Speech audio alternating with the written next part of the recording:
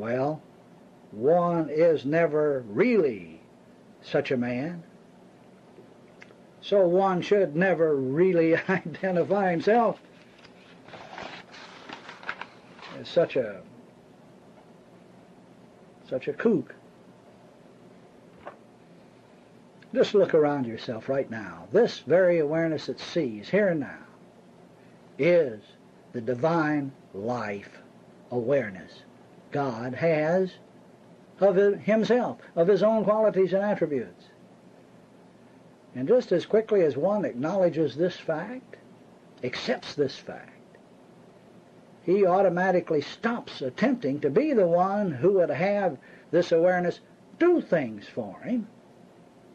Just as soon as one accepts the identity one is, he stops all of the planning and calculating and thinking, which is intended to have awareness show that old bastard exactly what that old bastard wants to see.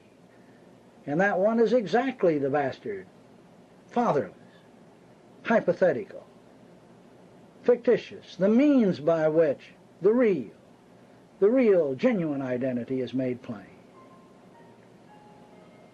The old possessor you, listen now, the old possessor you doesn't have the strength to give up his claim to awareness. Mortal mind doesn't have the strength to deny itself or to put itself off.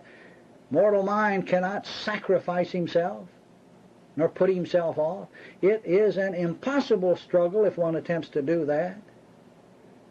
Honesty is the only way.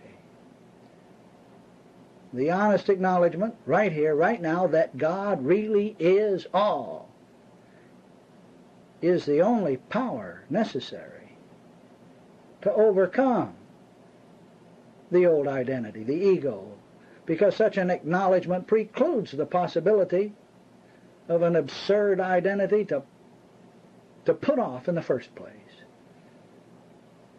There is no other way which is half so final and effortless.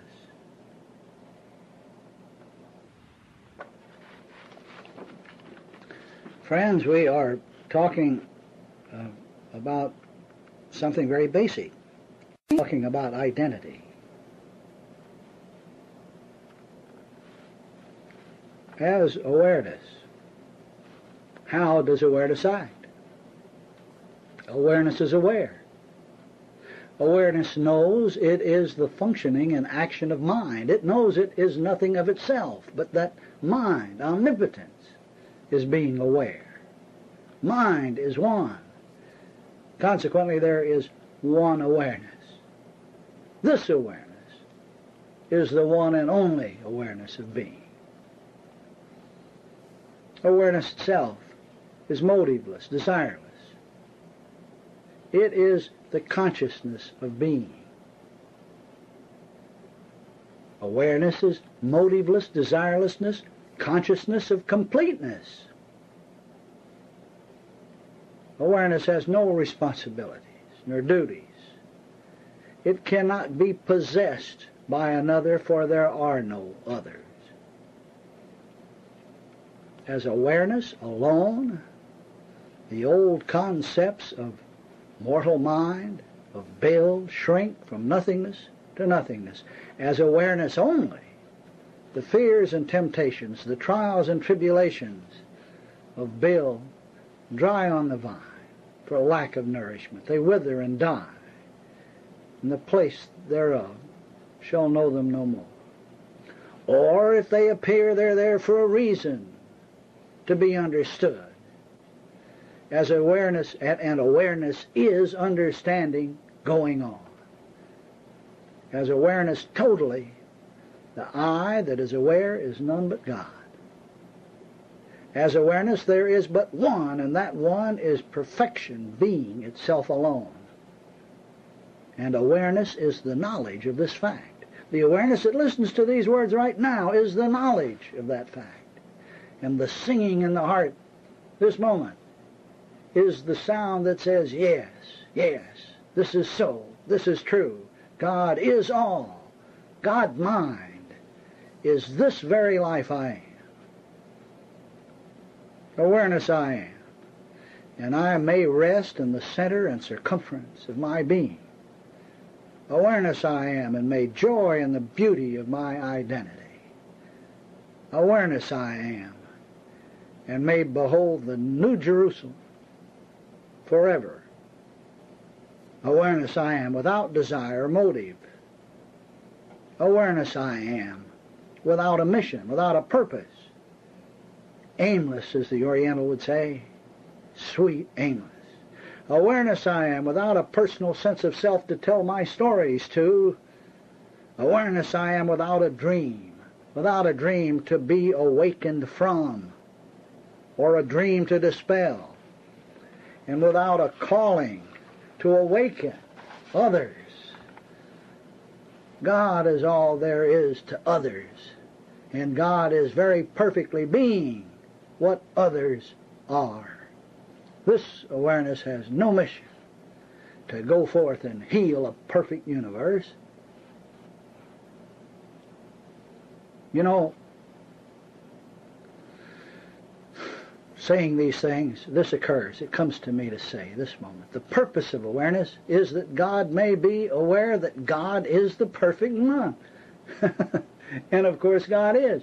That I cannot help but do, because I am awareness. Whatever it appears I do is for no reason or purpose than to declare God's handiwork under the very self I am. And reader, those words are true for you. The you I talk to is myself. The you listen to this moment, the sounds you listen to this moment are yourself. Your heart's declarations to yourself. It has to come one way or another to be understood. Well, now back to the old question of supply. How does one go about tending his home and his family and all of his obligations? Jesus, in the shortest verse in all that beautiful, lovely book of Thomas, Jesus said, become passers-by. As a passer-by. As awareness who steadfastly beholds perfection. That's how we go about our family duties and obligations. As desireless, knowing the kingdom is full. As motiveless, knowing the kingdom is complete. As unpossessed, unhindered, unbound, unfettered, and boundless awareness itself. That's how we go about doing it. And we can't help it, because we are it.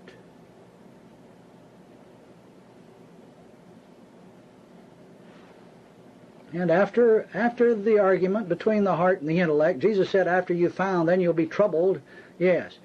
After one hears this, it's accepted for a time, and then finally the intellect comes along to argue with it, and that's the time of trouble. But then after the trouble, then ye shall reign over the all. How else could one reign over the all except as awareness within which all things appear, in which all things are? And whose awareness is it? God's awareness.